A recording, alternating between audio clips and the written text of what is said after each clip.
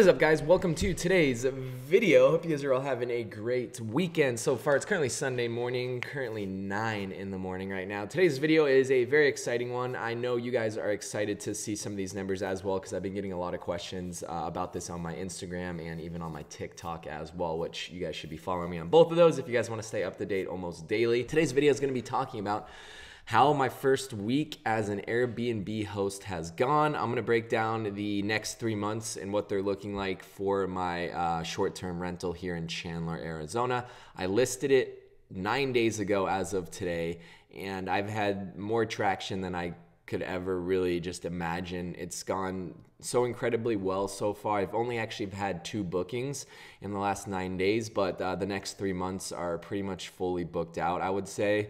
There's like some dates here and there that aren't booked out during the middle of the week, but most of my weekends are booked out. There's so much that I'm learning as well as a new host. Like every single day I'm learning the do's and don'ts, some things to look for, some things to avoid. A lot of it too is just figuring out what my nightly or my ADR or my average daily rate is for a listing. One thing I do want to disclaim before I get started is I do live in Arizona. The winter months, February, March, April, and sometimes May, I've heard, those are the money-making months. So I kind of got started at a really good time. So some of these numbers are not gonna last through the entire year. It's very, very seasonal here. And I've heard almost in the summer times, you just almost break even. You make a little bit of money on Airbnbs or short-term rentals, and you make all your money in these 3 to 4 months. It would be incredible if these numbers stayed throughout the entire year. It would blow my projected profit out of the water. But here we go. Let's shrink myself. You guys like the mustache, by the way. I have to shave it tomorrow, unfortunately. We are gonna start with kind of just some listing photos, honestly, because I don't know if you guys have actually seen any of the photos that my guy took. Michael, he took all these photos for me. So here's what the house looks like. You guys won't be able to get, I mean, I'm still kind of in the way here. Let me go like this. Maybe that's a little better. So my hero shot, or the shot that people see when they look at my Airbnb, I originally had it as, let me see, I had it with a pool shot. I don't know where that pool, I had this shot originally, and it was cool. I mean, it shows that I have a pool, obviously, but what I changed it to was this shot. So this is like the hero shot, the first thing that people see. I did this because I already have pool in my title, so I don't think like they need to see the pool as the first image, because I think the living room or just the setup of this entire house is the selling point. So I was like, luxurious 3-bedroom house with heated pool in the title. So instead of adding a pool shot as the first shot they see, I added the living room because I think it's a selling point for sure, and I've been getting a lot of traction because of that. I was still getting a lot of traction with the pool as the first shot, but I did change that. So here are some images.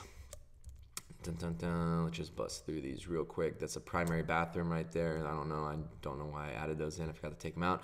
I took a picture of a park as well, because this is right behind my Airbnb, so I think it could be a selling point for people that have kids, especially in the summertime when it warms up a little bit. One thing I do want to note is I had about 20 inquiries of people asking me if my pool was heated, so I lost about $25,000 worth of inquiries. Not that every single one of those people would have booked that asked me questions, but even if a quarter of those booked, that would have been about, I don't know, $6,000 to $7,000 of potential bookings that I had.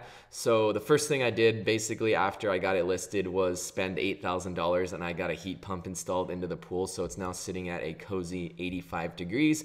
Ever since then though, I added that heated pool into my title. I've gotten quite a bit more bookings as well. So I think it is necessary, especially in the winter months. Like, people are coming out here to enjoy what they don't have in the state they're coming from. I have a lot of Chicago, Minnesota, Seattle, Washington, these colder states that want to come out here and enjoy the pool, enjoy the sun.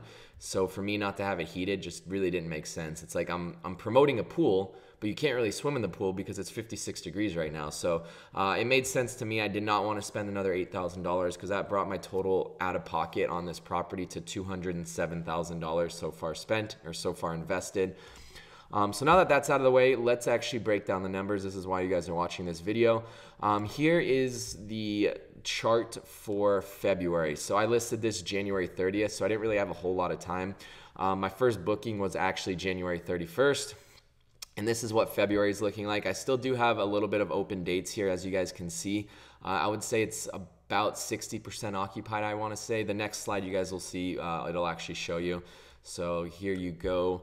And then the actual earnings, potential earnings for February. I don't want to say earnings because I actually haven't been paid out. The only paid out I've been is $689 from the booking that someone's leaving today. But booked earnings for February is $8,849. This is after Airbnb's fee. So this is actually my projected take home if everyone follows through with these bookings and no one cancels. So here we go. That's the potential earnings. I want to show you guys down here. Sorry, it's kind of, I'll try to zoom in right now actually. So nights booked 10, unbooked nights 18, occupancy rate is 36%, so I guess it's a little bit lower. And then I do have cleaning fees. My cleaning fees are actually, I'm actually paying some to my actual cleaners because the cleaning fees that I charge my guests are not actually covering how much it costs. I will likely change that. Like I said, I'm still learning the prices and all that. I didn't know if people were gonna book if I had a $225 cleaning fee. I don't think it's going to change much though. I've been messing with my nightly price as well, anywhere from $240 to $500 a night, depending on what part of the week it is. The weekends are obviously more expensive. And then it also, I have a third-party plugin that kind of determines my ADR, my average daily rate. And I think it does a pretty good job. It takes into consideration events in the area like Barrett-Jackson, for example, this week. We have the Waste Management Open next week, which shot my prices up to $508 a night because of that. So there's things that I would never pay attention to that I don't want to have to pay attention to. I have more important things to do than try to figure out what events are going on in the area. This plugin takes 1% of overall bookings, but it does a pretty good job so far. I would say it's kind of been a rough experience with March and April because I think it honestly dropped my prices down too low for those months, and I'm almost fully booked out, and I think I could have maximized a little bit better on these months. So I'm at 61% occupancy for the month of March, and my average daily rate is anywhere from $248 to $441. Potential payout for this is $8,013. Now, I would have probably raised the rates a little bit to try to get those bookings a little bit higher. I think if this month gets booked out a little bit more, I think I can break the 10,000 mark. But like I said, these are the peak months. Once it'll start slowing down, as you guys can see with April. Here's March's calendar real quick for you guys, so you guys can have a look. It's way more filled up than February was. We really only have like one weekday with a couple days here. I don't think anyone's gonna book like one night, but they might. And then we have April right here, which is pretty much, I mean, its occupancy rate's 50%, so I still do have a chance to get to the 8,000 mark, which would be really cool. And then nights booked 15 out of 15, so it's literally exactly at 15%. Here is what it looks like right here. But like once you get to the occupancy rate like this, you start, like, it's not going to be much more because all the like really good nights are taken up. So you're going to get these, which it doesn't make sense to me because this does not look like 50% occupancy rate. I have 1, 2, 3, 4, 5. So I don't know where they're really pulling these numbers from because there's only 5 open days and it says it's 50% occupancy. So I have no idea what that really means. Yeah, that's really confusing. So yeah, I mean, it says 50%, but right here, it looks like my calendar is pretty much full. So if you guys are an Airbnb host, I'd love a little bit more information on that.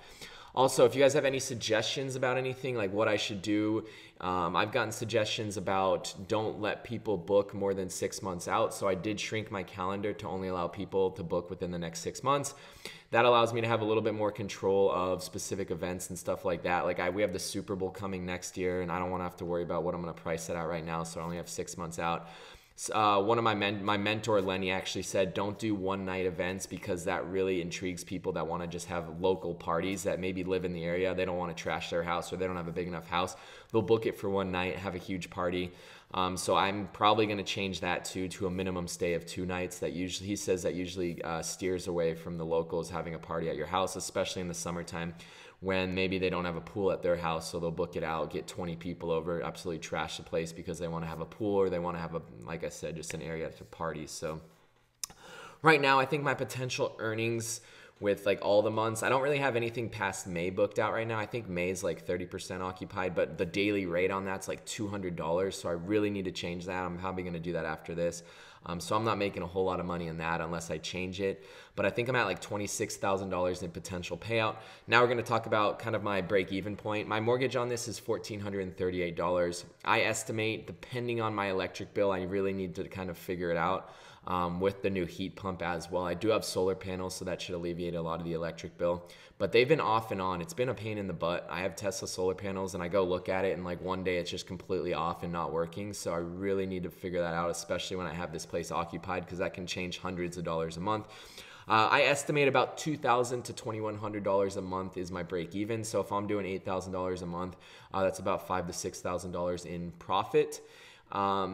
But like I said, it'll slow down in the summertime, I assume. And then I have all my subscriptions. I have Hulu. I only have Hulu. I have my landscaper. I have my pool guy. I have a wine subscription that I just started up today that I'm paying $90 a month, where I get 6 bottles. So every single time I get a new guest, I'm just going to throw a bottle in there. And hopefully that'll work out as well. So I only have 1 review right now. Hopefully I can start building those reviews up as well. And hopefully, like my main goal here is not really to fill up the current months. I want to build up enough reviews right now to where I can hopefully get $4,000 to $5,000 a month in the summertime as well. So I'm really focused on kind of just building up my summer months right now and really try to maximize that. Because if I can make 2 to 3K in the summer months and I can make 6 to 7K in the winter months, I would be extremely happy with that. And I should be able to get my money back within the next 3 to 4 years on my $200,000 investment. So that's it, guys. Hopefully this was able to help you guys out, motivate you if you guys are looking or on the fence about short-term rentals. It's different in every state. I know somewhere like Oregon pops off in the summertime, gets no bookings in the wintertime. So we're very seasonal here as well, which I think is a huge advantage specifically for Arizona short-term rentals. We're getting a ton of people from these colder climates just wanting to come hang out here. We also have looser COVID restrictions than most of the other states as well. So that's been a huge thing where people just kind of want to get out and no closures right now. So yeah, I'm very grateful for how things are taking off. I just need to stay on top of it as a host as well. Like I said, February is almost fully booked out. I just need to make sure I'm not the problem for a bad review.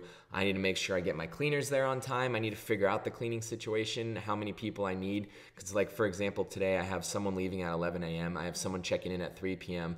This lady's fairly new. I need to make sure she does a good job, restocks everything, toilet paper, dish soap, throws that bottle of wine out there for when they come in, restores the coffee, the espresso cups and all that kind of stuff so it looks good when these guests come in. I have a pretty busy morning. I'm going to actually tour a property with one of my investor clients. So hopefully I'll be able to stop by there prior to this guest coming in to make sure it's up to my standards, but I'm not sure if I'll be able to. If things keep going like this way and I have like a lot going on, I actually may look into hiring an assistant as well, which I am very on the fence about. I've never actually had someone work with me that I'm actually constantly paying. So it's something that I've been thinking about for the last 4 to 5 months if I really want to grow and scale things, not just in Airbnb, but just in my general real estate entrepreneurship with my current long-term rentals. With our flips that we have going on with my investor clients that I have as an actual real estate agent. And I have something exciting to talk about. I don't want to announce it right now. I'll probably talk about it in the next 2 weeks here until I really see things set in stone on this. But yeah, thank you guys so much for watching. Please follow me on social media. If you guys are looking for a property here to either buy or sell in Arizona, I am a licensed real estate agent. I'd love to work with you guys. I'd love for you to give me a chance to work with you guys. Emails down below, Instagram's down below, TikTok's down below. Be sure to drop a like, drop a comment if you guys have any questions. I'm going to answer every single comment.